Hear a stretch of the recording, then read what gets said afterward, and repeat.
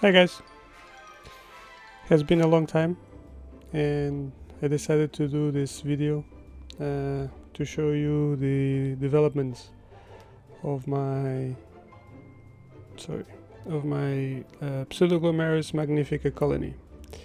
Last time I shown this colony it was in April, and since then they have exploded, of course with the summer, the hot temperatures. And I want to show you before they go somewhere else. So this is just a ton of babies here, a few more there, and these are just babies, just nymphs. Try to do this slowly.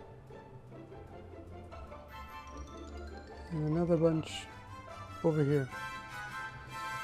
So I feel comfortable in saying that I should have at least 80 babies, or probably more, 100, who knows.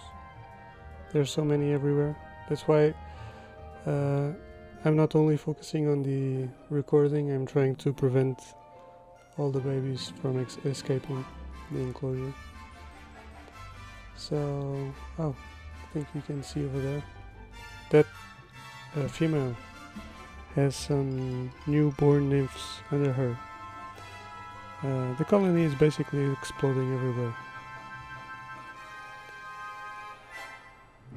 and I think these roaches are absolutely amazing. I love keeping them,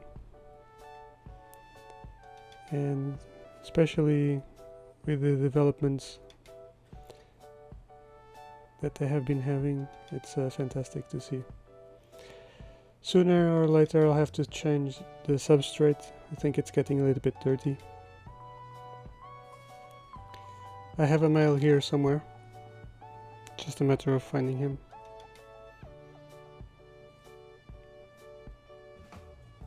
So yeah, 10 of babies.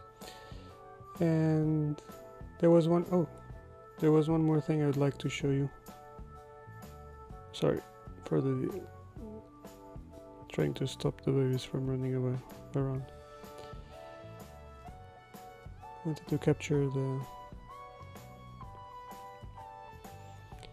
This is not easy, doing this alone with just one hand. Okay, moving on. Let me close this first. So this is my colony. You can go back and compare to the April video, and basically I feed them apples and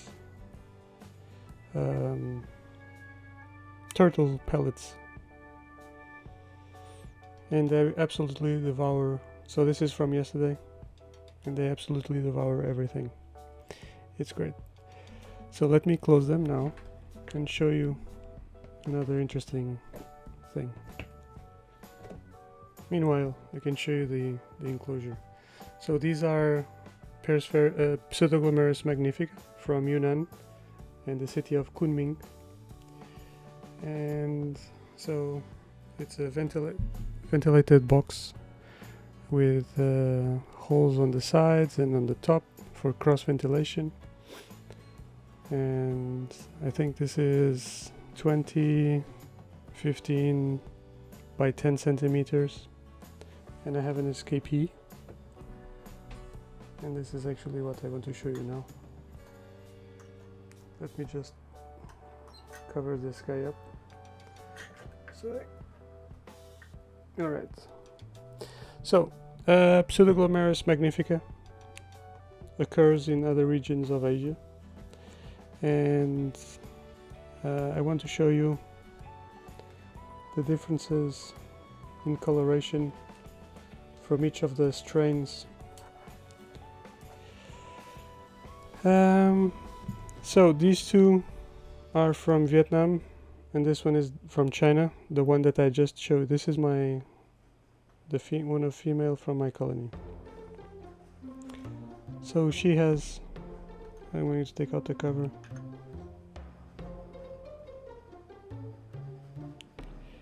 So she has a copper hue. It's a mixture of green, red, some oranges in there, as you can see. It's very metallic,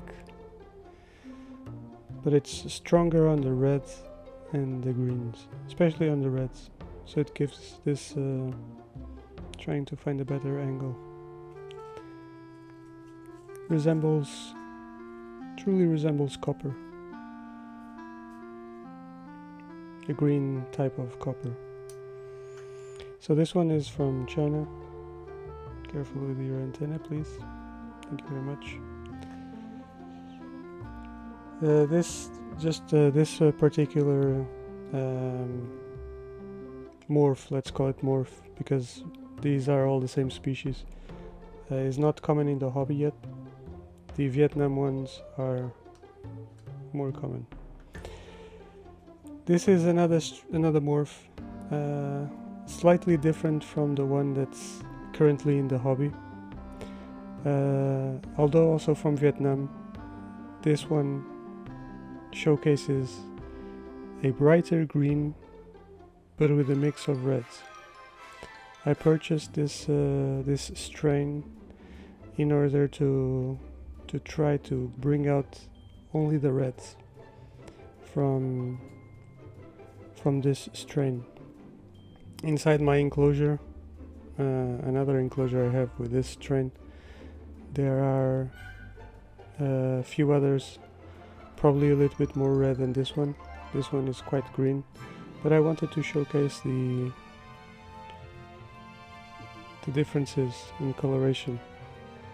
I don't have the pure green, the pure emerald strain from Vietnam yet. I'll try to get them later on. This is what I was able to get. So you can see that there are strong reds in there as well, along with the greens. And side by side,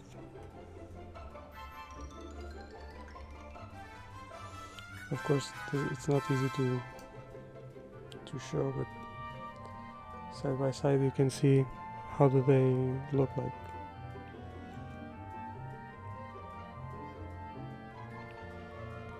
Both females, and stunning roaches. And now the last one. Unfortunately it's dead and lost much of its color, of its vibrance, because it used to be much more blue, light blue. But this is a morph coming from the emerald Vietnam strain, which has a lot of blues. You can still see some greens, especially in the back side of it, but in the front it's clear that the blues are totally dominant. Unfortunately, I had a strain of this variant, and I ended up losing all the colony. I don't know what I was doing wrong, but slowly they started to die one after the other. A major shame. Unfortunately, the seller from which I got these originally already told me that he doesn't have any more. So my only chance is to acquire the green emerald and breed them until I find a bluish or slightly blue individual, separate, and try to bring back this strain. So as you can see here, side by side, and I think this is the most interesting, although not easy to show. the color variation of the species of Pseudoglomeris magnifica. So you have your blues, your reds, which I will try to isolate. Then I'm missing here the greens. Possibly I could even say the blues, the oranges. I don't know if I would be able to get the reds, the greens, and then the copper. One thing I don't have any intention of doing at this moment is to mix the Vietnam with the Chinese one. I will prefer to keep them separated, work more with the variation on the Vietnam, because the Chinese doesn't seem to showcase that color variation as the others do. So yeah, this is what I wanted to show you. I hope you guys have enjoyed and also find these roaches fascinating for their metallic coloration.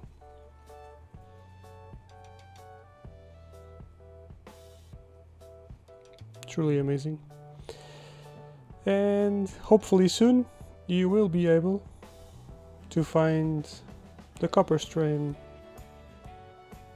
for sale, as I'm planning to part ways with most of my colony in the future, in near future. So you will be able to find these near you to add to your collection as well. Thank you very much for watching. See you in the next video. Bye bye.